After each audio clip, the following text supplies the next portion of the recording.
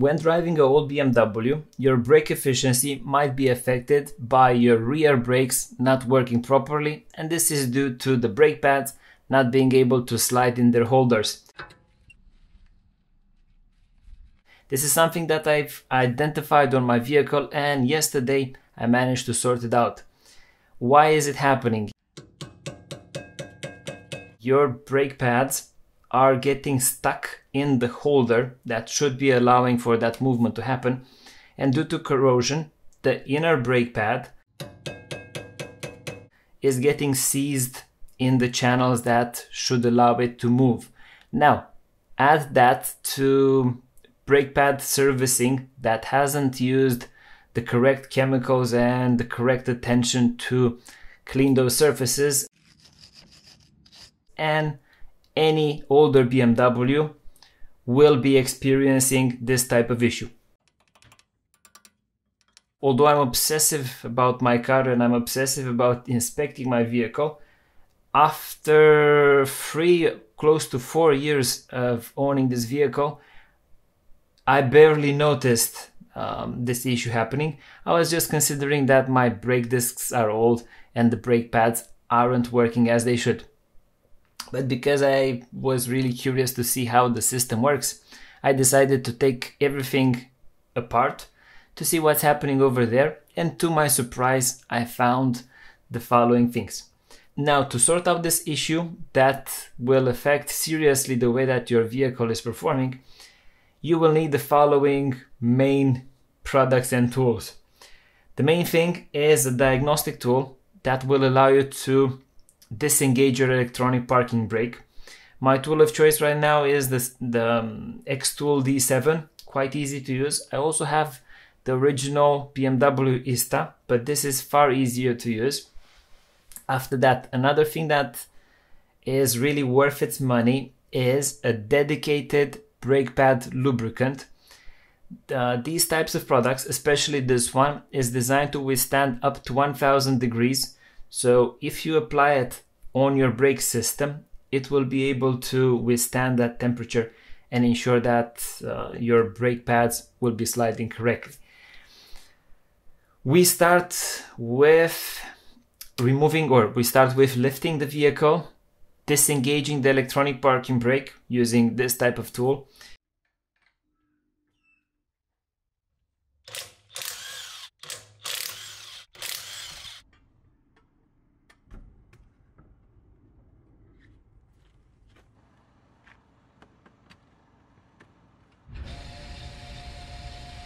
After that, we will need to make sure that the vehicle is safe. So we will place some jack stands in different strategic points. My points of choice and my favorite points are on the transmission member. I will show you where. And there is another holder for the rear subframe. Wheel is off, vehicle is secured. We proceed in undoing a 30mm bolt. Also using a 16mm spanner to ensure that that slider doesn't move.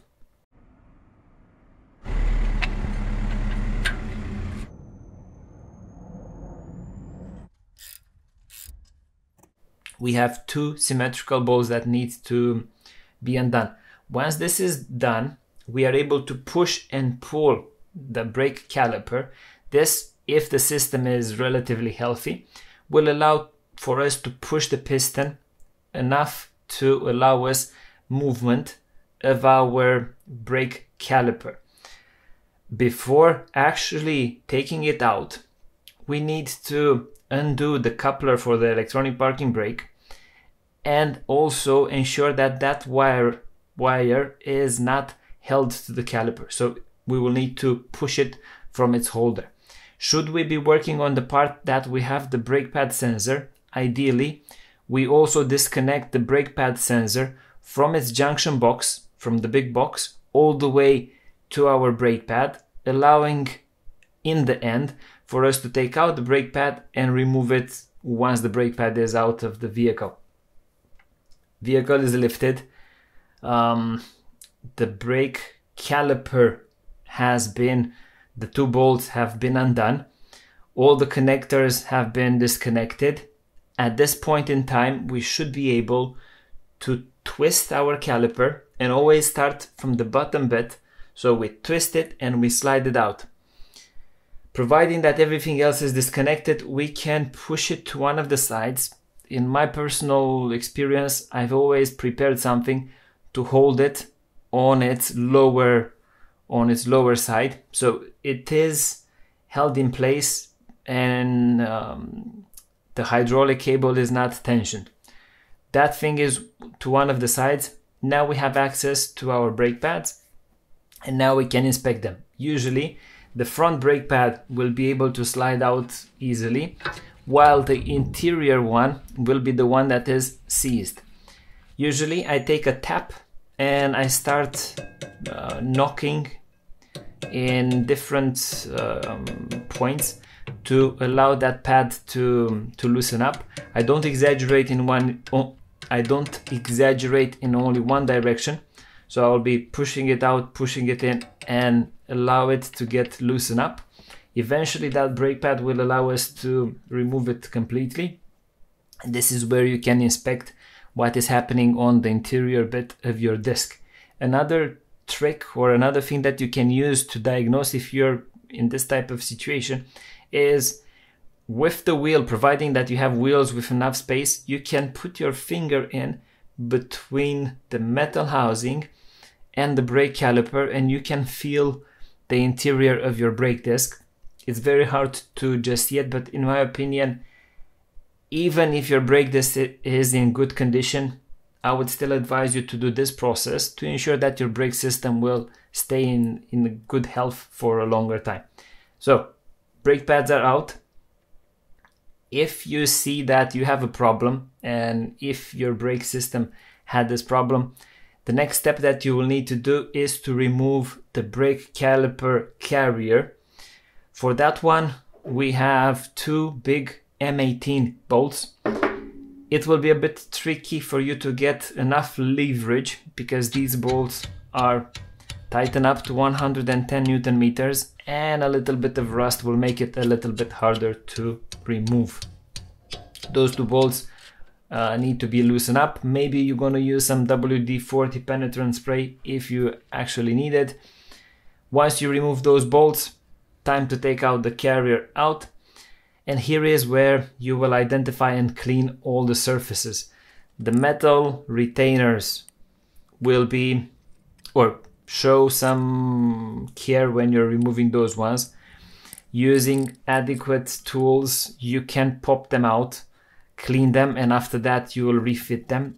Should you have new ones, you don't need to care that much about this process. We continue with the massive metal part.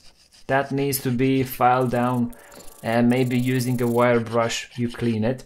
You ensure that those surfaces that are allowing your brake pads to slide are capable of allowing that movement to happen. And I would say before reassembling everything, put your brake pads in and ensure that the sliding is able to happen. It shouldn't be very easy to do, but it shouldn't be sticking at any point. You have reworked the surfaces, you have cleaned the metal parts, the clips, the sliding mechanism. You have cleaned the edges of your brake pad. You are comfortable with the finish. Now I would apply, or I have applied, very thin coating even on the brake caliper, the brake caliper holder. Put the metal clips on top of them, apply the very thin coating even there. We go to the vehicle, we install this part, we tighten up the two M18 bolts to 110 Newton meters. I've also added a little bit of copper grease on those two bolts, although in theory I shouldn't add anything else. I just wanted to make sure that later when I want to remove and put new brake discs, I'm able to undo them quite easily. So 110 Newton meters for those ones. At this point I've noticed that I managed to contaminate the brake disc with a little bit of the lubricant. Using the brake pad cleaner or the brake cleaner, I've sprayed it on the brake disc, cleaned the brake disc, And at this point in time, we are ready to install the brake pads. The brake pads, on the side of them, you apply again this lubricant to ensure that they are sliding properly. And also you might apply the same lubricant where the piston is matching your brake pad. Everything goes in. Time to take your brake caliper. You will slide it in, align the holes, put the bolts in, the 30mm bolts. Again, these ones should be torqued to 35 Newton meters. It's a very uncomfortable position to use a torque wrench. This is why personally I've done them hand tight. Now, don't forget to connect all of the things that you have disconnected. Also ensure that you connect your brake pad sensor. And I would say that providing that everything went according to your plan, you are able to refit your wheel. The same process on the other side. Once you have finished with this, use the diagnostic tool to reactivate your electronic parking brake. Also use your brake a few times to ensure that the cylinder gets close to your brake pads and your brake system is working properly. And that being said, you should have rear brakes that are much more effective, or you should have rear brakes that will withstand the test of time, will withstand corrosion for quite a long time from now. Now, I hope that this video helped and you learned something new. If you want to work with me on different projects, get in touch using our social media or our website. Here is where we are ending the video, and hopefully we are going to see you in the next one.